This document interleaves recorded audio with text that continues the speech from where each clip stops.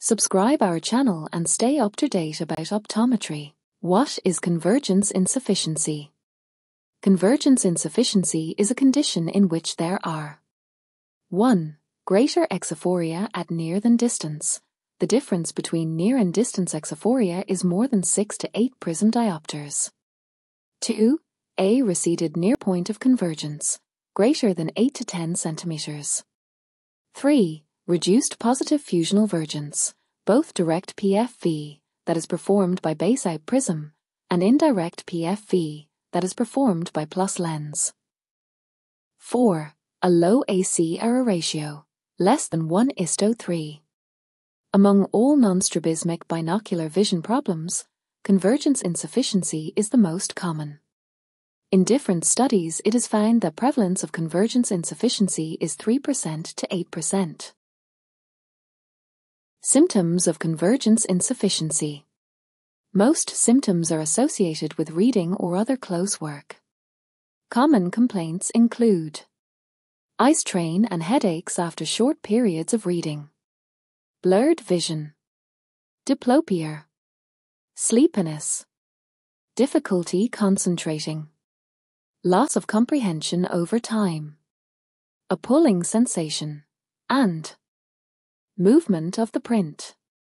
Some patients with convergence insufficiency are asymptomatic due to suppression, avoidance of near visual tasks, a high pain threshold, occlusion of one eye when reading. As a practitioner, we must rule out these reasons why patient with convergence insufficiency doesn't have any symptoms. Convergence Insufficiency Symptom Survey, CISS, is the first standardized instrument that has been shown to be valid and reliable for measuring the type and frequency of symptoms before and after treatment for patients with convergence insufficiency.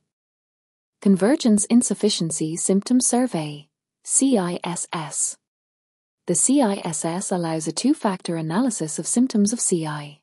First, whether the symptom is present, and second, how frequently it occurs. The questionnaire consists of 15 items.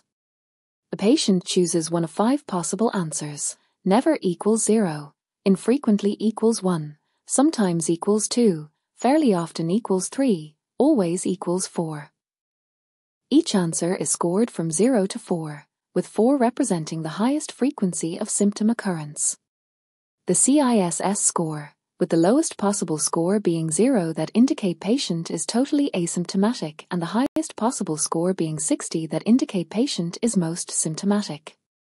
For children aged 9 to 17 years, a symptom score of 16 or higher on the CISS has been found to differentiate those with symptomatic convergence insufficiency from those with normal binocular vision. For adults 18 and older, a symptom score of 21 or higher on the CISS has been found to be significant.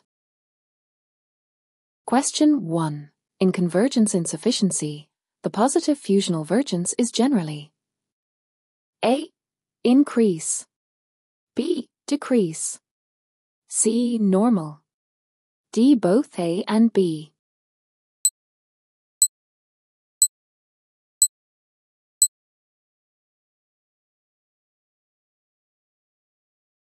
Question 2. If in binocular accommodation facility test, patient is facing difficulty in clearing plus lens, but in monocular facility test patient is not facing difficulty in clearing plus lens, then what is the diagnosis? A. Accommodation excess, B. Convergence excess, C. Convergence insufficiency, D. Both A and C.